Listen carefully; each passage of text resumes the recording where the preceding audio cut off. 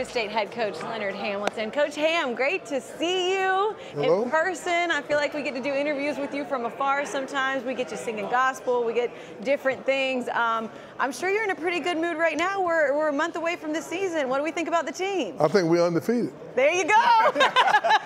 Doesn't get much better than that, right? I like it. 11 years for me. I like this team. I think as a coach, to have all 5 of your 2-year veterans, your second-year veterans return. People keep saying I have veterans, second-year players. But they all have worked hard over the summer. They've improved. And so I'm pleased with that. And then the new players we have coming in, they're farther along than I expected. So it's a good feeling and a good combination of fortunate things happen after going through what we did last year. Oh, yeah. So I'm pleased to say I'm happy right now. Yeah. You got some veterans. Come on, Coach. All your 6 men of the year go off and be first-round or lottery picks in the NBA draft, and you got Matthew Cleveland back. That's a guy that give you a veteran presence out there. Well, what we like to do, we don't have a starting 5. You know, we actually, in the last 5 years, I believe we've had 9 different players lead our team in scoring, which means that everybody's involved. My sixth and 7th man are my 10th and 11th man, you know, in our system, because we try not to emphasize who starts. It's the rotation of guys who can consistently play with effort for long periods of time. Last year was a little different because instead of playing guys 4.5 to 5 minutes, I'm playing them 7 to 8 minutes.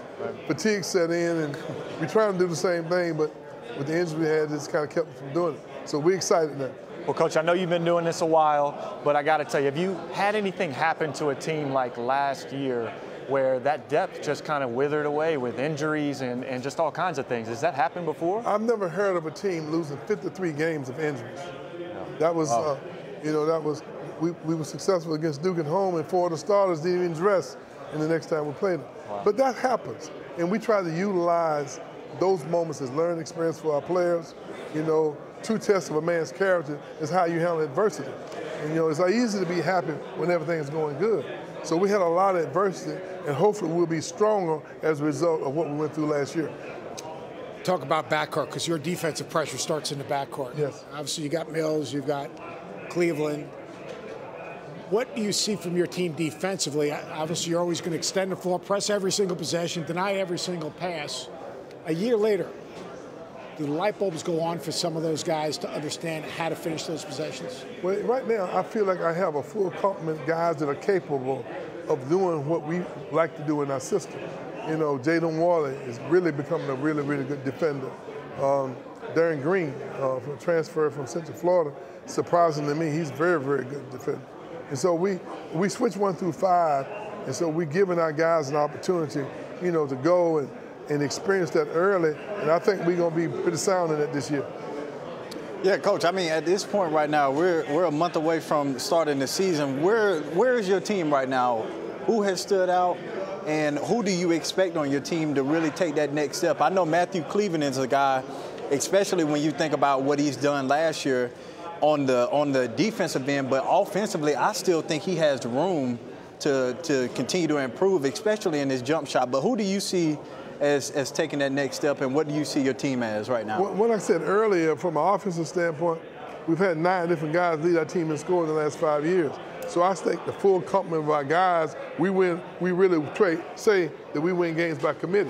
Mm-hmm. So I'm not overly concerned about any one particular individual standing out offensively, because we like everybody to be involved. We think it's more challenging to prepare for us when you don't know who you have to prepare for. Right. And defensively, you know, we try to recruit to the system that we want to utilize. I try to get long, athletic guys who finish. But Matthew made so many big plays in games that were critical that normally freshmen don't do. Mm-hmm. I'm excited about him, but I'm expecting him to do that. But we need everybody at the same level of focus in order for us to be successful. Coach, yes. You're bigger than basketball. Really? You're a voice of our game. Yes. And I know you're very passionate about the well-being of our game and the people that play it. Yes. Where are we in terms of the state of basketball, in terms of helping grow young people and developing young people with everything that's gone on with whether it's NIL, transfer portal, student athlete welfare with all the different obstacles that are surrounding young people today? Well, we don't have enough time for me to go in detail how I really feel about where we are, but I wish we could get all the parties together and let's talk about what's good for the young kids who are playing in our profession. What's good for not only what's going on now in basketball, but for our future. Right now we have so many competing parts, so much lack of information that our youngsters should have so they're able to make proper decisions. I mean, obviously the portal wasn't well thought out. When you have 450 college basketball players that put their name in the portal and don't have scholarships. In football, there's 4,000, so you got 43% of them. So now you got almost 2,000 kids who have been who have been tantalized to make decisions that wasn't in their best interest.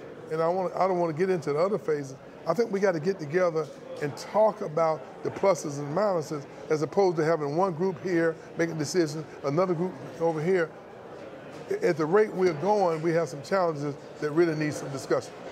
Coach, that's big picture college basketball. I want to go big picture ACC with you as well, because last year I feel like early on questions about how good the league was, how deep they would be, and obviously those were answered down the road. What do you foresee for the group that's coming back and how good the league is this year? That's one thing you have to know about the ACC. At the end of the year, we always standing there giving a full account of ourselves. Tell them. But because of TV and the competitive nature, this conference better than his, this conference better than his, that's media talk. Mm-hmm. That's fan talk. That's competitive nature of program talking about that. I mean, North Carolina was a living example. They struggled a little bit, new coach, new system, adjusted, but they got hot right at the right time. I really believe they should give me part of the trophy because they got fired up so much and jumped on us like we were and stole something. There you go. And so I think we inspired them. I'd never seen a team play as well. But my point is that even though they were a little inconsistent at times, they got it done early. I mean, late, and it made all the difference in the world. If you go back and look at the history of the NCAA tournament, the ACC has always given a full account of themselves, regardless of all that talk that goes on during the course of the year. This conference number one, at the end of the day, we always going to be standing there giving a full account of ourselves. Earlier you talked about some of the inconsistencies with some of the rules and just the environment, the ever-changing environment of college basketball. How do you feel like the transfer portal has really benefited your program, though? Because I look at guys, Cameron Fletcher, Caleb Mills, and then both of those guys told me about Mr. Green that's come in. Darren Green that can really, really play. Well, for me personally in Florida State, we have not been negatively affected by the portal. But I'm talking about what's good for the basketball.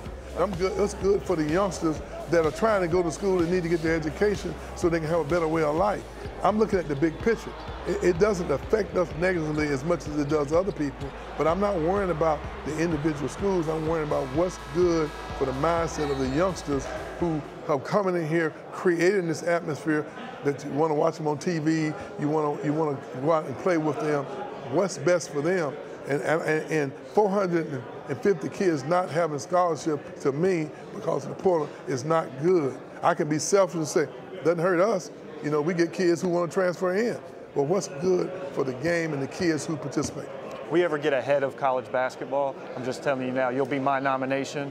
I hope they put you right at the top and you make all the decisions for everybody, because that's a selfless man right there. Yeah. Wow. Bizarre. Yeah. But when you think about it, Coach, y'all, it's about I feel like it's about teaching the kids about the culture of the programs. I think that a lot of kids come into programs and they think that they're bigger than the program. Y'all have built a good culture, in particular you. So I feel like it's about teaching them about who were the guys before them and that established that have paved the road. And I don't know how you think about that, but that's what I feel like it's about, teaching these kids about the culture. Well, there's no question about that. We use that. I mean, we stand on some big shoulders. When Florida State, on our way back, you know, those guys made tremendous sacrifices, some very good players to get us where we are. But I'm just more concerned about giving these kids information.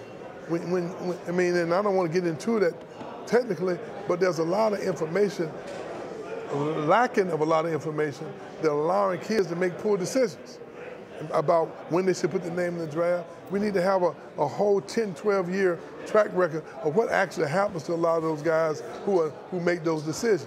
To give them the information, and whatever decisions that they make, we live with it. But right now, I think we're getting false information, where sometimes people we as a collective body of basketball people are not providing our youth with the information that it takes to make good sound decisions and judgments. Coach, your 21st season this year with Florida State. I know you've had a lot of good experiences, a lot of great moments. Winning always feels good, but is there one thing that still, like, you just wake up and you're like, wow, I'm so excited for this, or that I get to do that, or to see this player? Is there anything that stands out? Not media day. Besides sitting by Seth Greenberg and the rest of us right now. Well, I know you've had this one circled on the calendar. We've been here going on 21 years. We've only had 2 kids not graduate. I got to get those other 2. You know what I mean? That would make me very, very happy. I think the most important thing for us as coaches, not lose perspective on what we really are doing. We recognize by how many games we win, how many tournaments, how many NCAA tournaments we make, you know, how many awards we get. But the most important thing we do, we're taking teenagers and ushering them into young adulthood, where they're going to be good neighbors, fathers, citizens, and guys who are productive in their lives with their families. That's the most important thing we do. That's what 98% of all the players that we coach going to be doing. And we need to also try to enhance those elite players that have opportunity to go and enjoy continuing playing basketball. There's 2 different things. But sometimes the elite players get all the attention, but it's the really overall success of your program and what you're doing. If I only have trophies and awards and look back at and be proud of, and then the youngsters that help you get to those things are not having success in life, then that's a problem. And we try to place as much emphasis in those areas as we do on the winning side.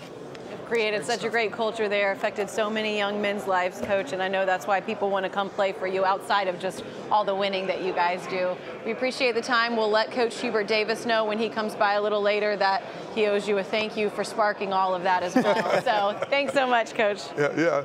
And he can give me part of that race, too. Part of the race, perfect. Okay, we'll put the request in for you.